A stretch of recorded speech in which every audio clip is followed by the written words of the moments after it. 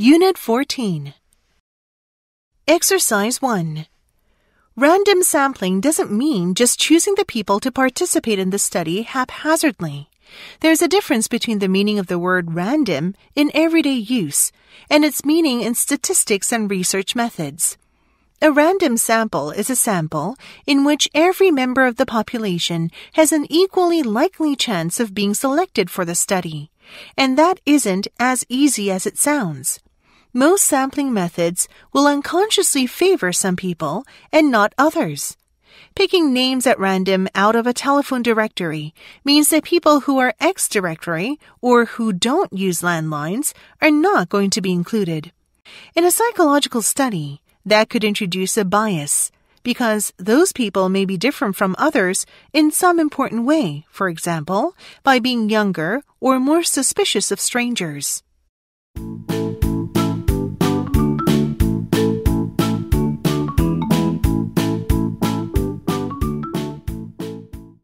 Exercise 2. Spatial position can be indicative of social status. Historical analyses of hundreds of paintings indicate that when two people appear in the same picture, the more dominant, powerful person is usually facing to the right. For example, relative to men, women are more often displayed showing the left cheek, consistent with gender roles that consider them as less agentic. In other words, traditionally weak and submissive characters have been assigned to their respective place by where they are situated in space.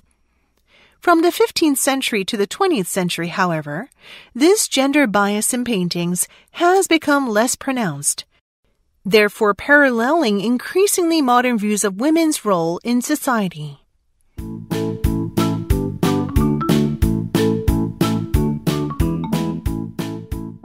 Exercise 3.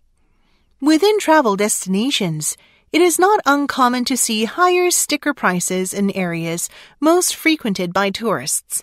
Prices are much lower elsewhere, where locals shop. A few smart tourists soon learn to get away from these tourist traps to find better deals where there are not as many tourists. Most tourists will not, because it doesn't pay to spend their scarce vacation time attempting to find cheaper restaurants, souvenirs, and so on outside the tourist areas. If the time spent in searching and shopping for the best deals is included as part of the prices of the purchases, prices are actually lower in the tourist areas for most tourists. In sum, locational price differences are generally not considered price discrimination.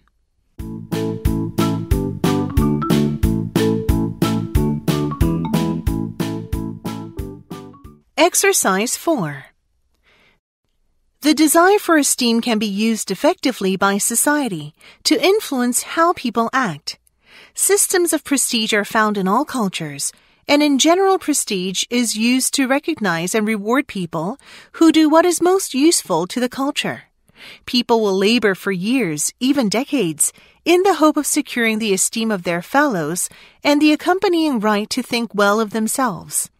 By linking prestige and esteem to particular activities or accomplishments, a culture can direct many people to devote their energies in those directions. It is no accident that in small societies struggling for survival, prestige comes with bringing in large amounts of protein, hunting, or defeating the most dangerous enemies, fighting. By the same token, the prestige of motherhood probably rises and falls with the society's need to increase population, and the prestige of entertainers rises and falls with how much time and money the population can devote to leisure activities.